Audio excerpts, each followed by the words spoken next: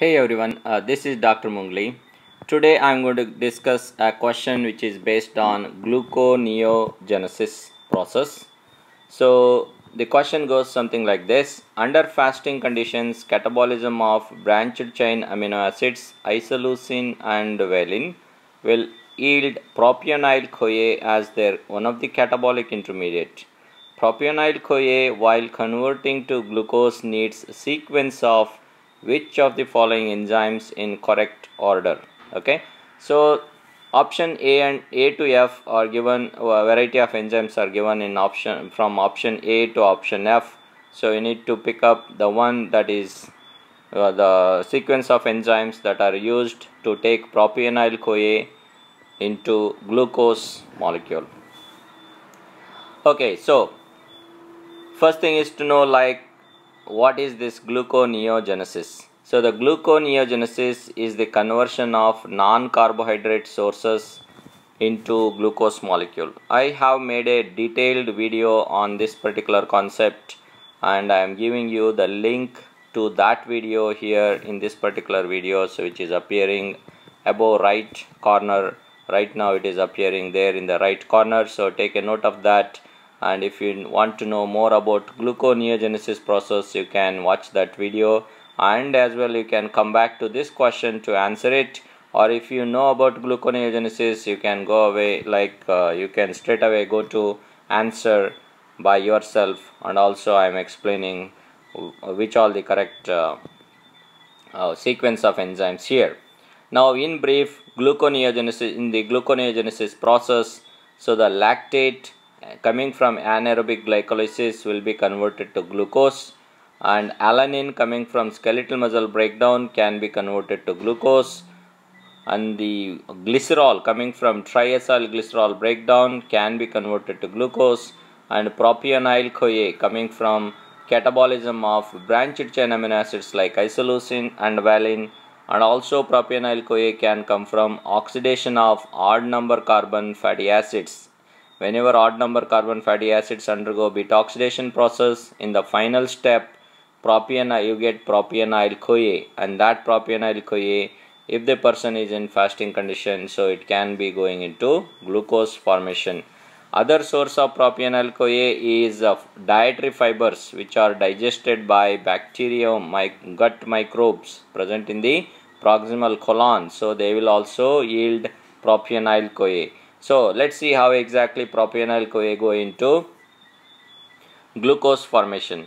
So the propionyl-CoA will be converted initially into methylmalonyl-CoA. This is done by propionyl-CoA carboxylase enzyme, and this enzyme needs biotin.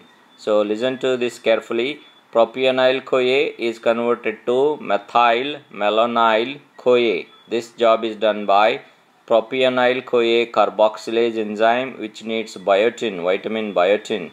Once you get methylmalonyl-CoA, methylmalonyl-CoA is converted to succinyl-CoA. This job is done by methylmalonyl-CoA mutase enzyme, and that enzyme needs deoxyadenosyl cobalamin, that is vitamin, it's a kind of vitamin B12.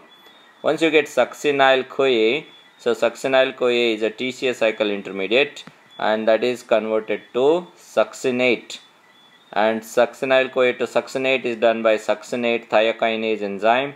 Once you get succinate, succinate is converted to fumarate, and fumarate is converted to malate in TCA cycle, and the malate moves out of mitochondria into the cytoplasm. In the cytoplasm, malate is converted to oxaloacetate, and oxaloacetate is converted to phosphoenolpyruvate, and then this job is done by phosphoenolpyruvate carboxykinase enzyme.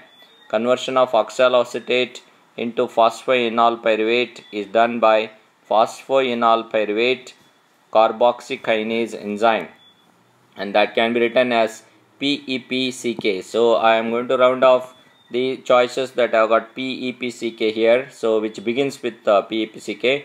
So note that, so from propionyl-CoA, so propionyl-CoA to methylmalonyl-CoA done by propionyl-CoA carboxylase. So look for, is there any enzymes naming propionyl-CoA carboxylase? Option E. So there is no propionyl-CoA carboxylase. That's pyruvate carboxylase. It's not propionyl-CoA carboxylase. So that means it is wrong. So now we have propionyl-CoA mutase. So this is not an enzyme which converts propionyl-CoA to methylmalonyl-CoA. It should be propionyl-CoA carboxylase. Any other choices? So you don't have propionyl-CoA carboxylase in the beginning. As you can see, option B here. So this is pyruvate carboxylase anyway. So we don't have any choice which is giving you propionyl-CoA carboxylase. Okay, now let's move on to the second enzyme, that is methylmalonyl-CoA mutase. So we don't have any choice here which is mentioning methylmalonyl-CoA mutase. Now let's move on to the third important enzyme, and that is phosphoenolpyruvate carboxykinase. So there are two choices here which begins with phosphoenolpyruvate carboxykinase, PEPCK. That is option B, and option D you have a PEPCK here. Seems to be going towards correct answer. Now once you get phosphoenolpyruvate is converted to 2-phosphoglycerate. 2-phosphoglycerate is converted to 3-phosphoglycerate. 3-phosphoglycerate converted to 1,3-bisphosphoglycerate, and 1,3-bisphosphoglycerate converted to glyceroldehyde 3-phosphate, and glyceroldehyde 3-phosphate can combine with dihydroxyacetone phosphate to make fructose 1,6-bisphosphate. Now the fructose 1,6-bisphosphate will be converted to fructose 6-phosphate done by fructose 1,6-bisphosphatase. Now that enzyme is there in option D.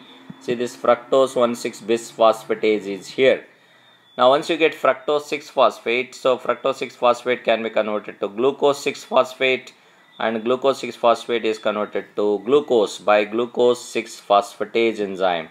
So glucose 6-phosphatase is there in option D. So if you go by like this, so propionyl-CoA into glucose formation.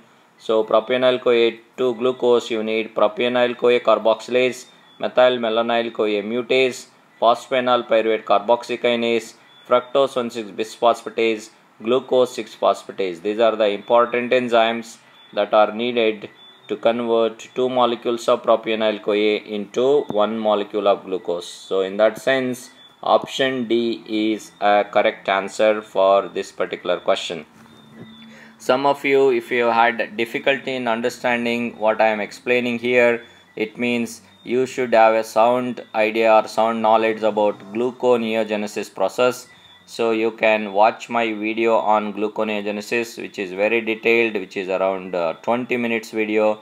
I'm sure you are going to understand in detail about gluconeogenesis and also regulation by watching that video, and then you can come back to this question. Then you will know for sure why option D is correct.